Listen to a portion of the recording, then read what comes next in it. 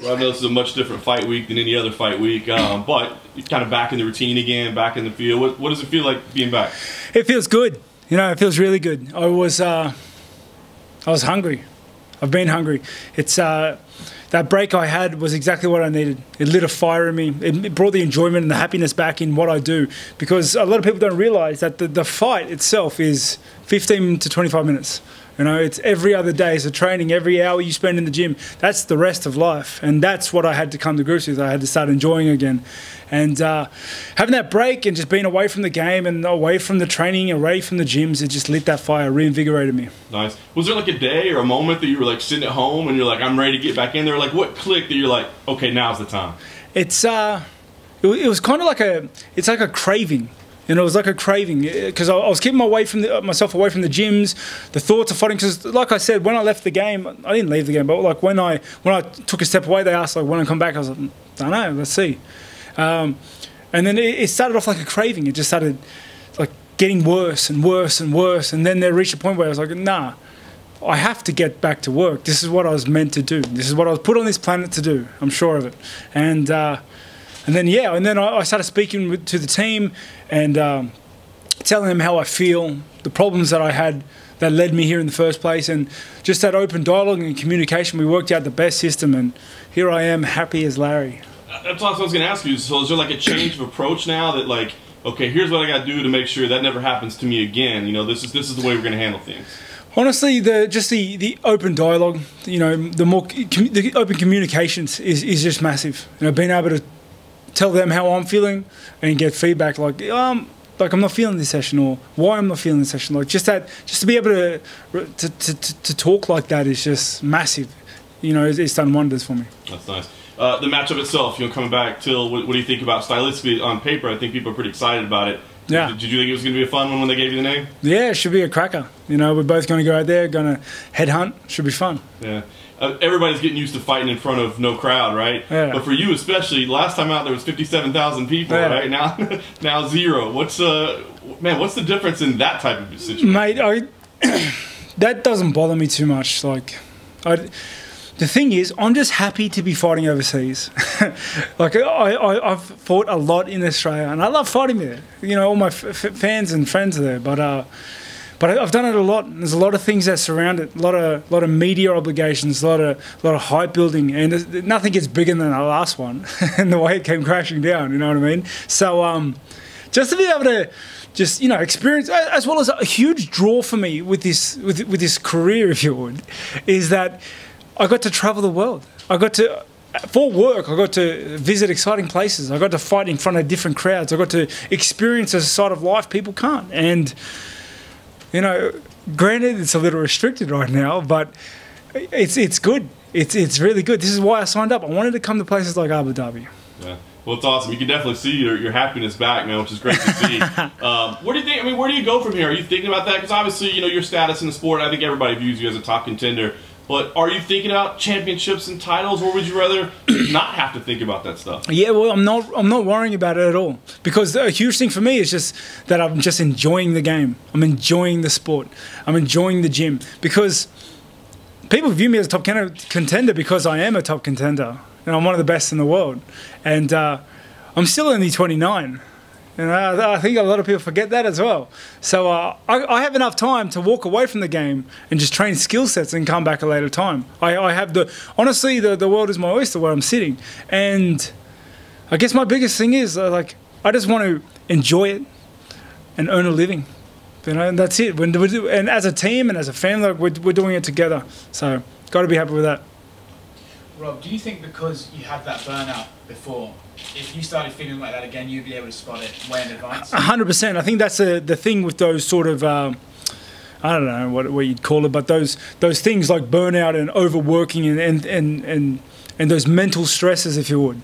They happen generally pretty bad the first time, but then you're aware of it. If you deal with it properly, you're aware of it. You're aware of the symptoms leading up to it. You know, it becomes like it is very hard for it to happen again. You're obviously known as like one of the hardest workers, especially in training in the sport. Do you think perhaps that environment with the guys you're working with, you can't really turn around to them and be like, guys, I need like a slow week this week? Do you think that perhaps contributed to it? Yeah, maybe. I think I think certainly that the way I was working before, like just the lack of open dialogue, I guess, may have been a symptom, but it's hard to say because the roller coaster I've been on in the last 5 years has been crazy. The changes and the ups and the downs and just it's not just the fights I've won, which, you know, there were some. It's the lifestyle changes that occurred with it as well. So I had 3 kids in the last 5 years on top of that. I've moved house 4 times. My lifestyle has changed from when I started to where I am today, drastically. You know, I went from a housing commission kid to someone owning their own house. It's massive things like that. And like I said, the fight is 15 to 25 minutes. It's everywhere else you have to deal with that you have to live with. Yeah, I remember reading a story. There's like some dunes you used to run up, right? And you were running up on Christmas Day. Yeah. Have you cut out the Christmas Day training now? Yeah, definitely. I will never train on Christmas Day again. Trust me.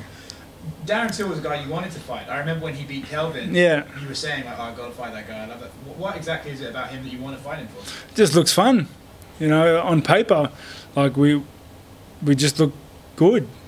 You know, he goes out there head hunting. He's got good striking. I go out there head hunting. I got good striking. It just looks like a fun fight, you know. Can you confirm you did more training for this than just chips and dips? Maybe. No, honestly, I was in the gym when I wrote that because I don't trust him and he doesn't trust me. You know, as cordial as we've been, and it's good to be like that because I think you should be cordial. Like I think we should set role models for other people. I don't trust him as far as I can throw him. You know what I mean? After he said chips and dips, I'd train twice as hard. You know what I mean? It's like, and I hope he believes me. I hope he didn't train because I trained my absolute ass off, and I'm gonna come in there very, very good, man. He said that, you know, fighters traditionally say, oh, they want to fight the best version of the opponent. He's like, no, I'd rather fight the worst Robert Whittaker. That'd be way easier. I hope he breaks his leg on the way in, and then I'll fight him with a broken leg. Sweet. Yeah. Robert, how much more dangerous are you now that you've had the time off? You're refreshed, motivated. You know, I'd like to think I was always dangerous. You know what I mean? It's but I'm just happy. I'm alive again. The fire for the sport has been lit. You know, I'm enjoying all the different angles of it. I'm enjoying media week, the media. I'm enjoying the weight cut. I'm enjoying my time in isolation.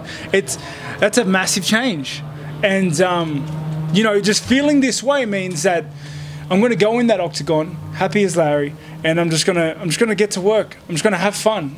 Because that's what drew me to this sport, was that I enjoyed the sport. I enjoyed the combat aspect of the game. And yeah, I can't wait till Sunday. When was the last time you felt this way, do you think? This excited, this pumped for a fight? A few years, who knows? It's hard to pinpoint it because it falls back on that whole thing where you don't really realise what's happening until it's too late. What was the best thing for you taking that time off in terms of getting away from the fight game and everything? What was the best thing? Made significant progress in Elder Scrolls Online. So I have several capped tunes that I'm you know, having fun running with. What else?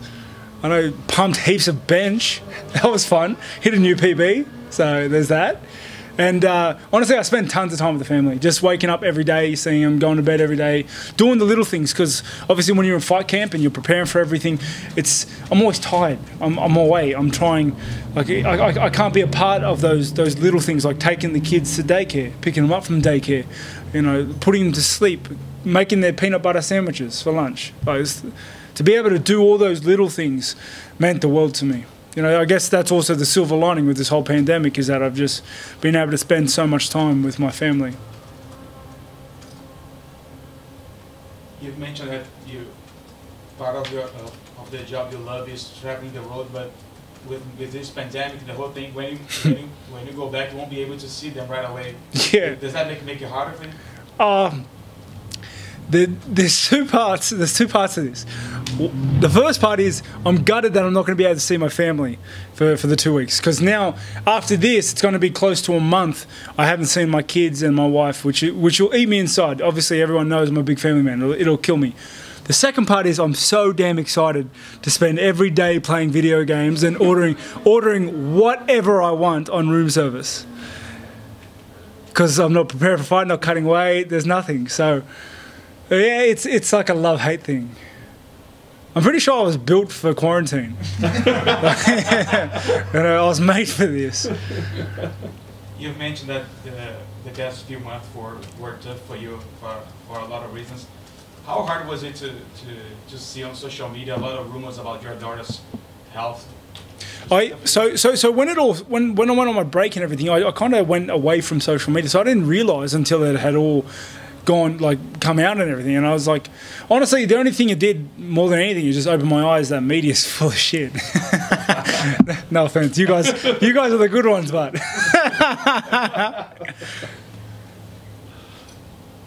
It's fair. hey, you take the good with the bad, right? What would you say is your biggest weapon against Darren Till, and what do you think is the biggest threat that Till brings to the table? His biggest threat is his left hand. He knows that as well.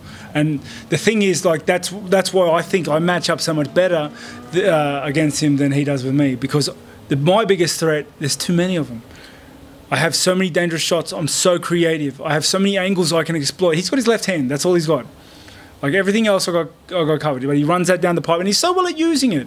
You know, I'm not taking anything away from him. He's used it on a dozen guys, you know, and he's knocked him out. So I've got to be aware of that. I've got to give it the respect. But I've got so many angles he has to be aware of.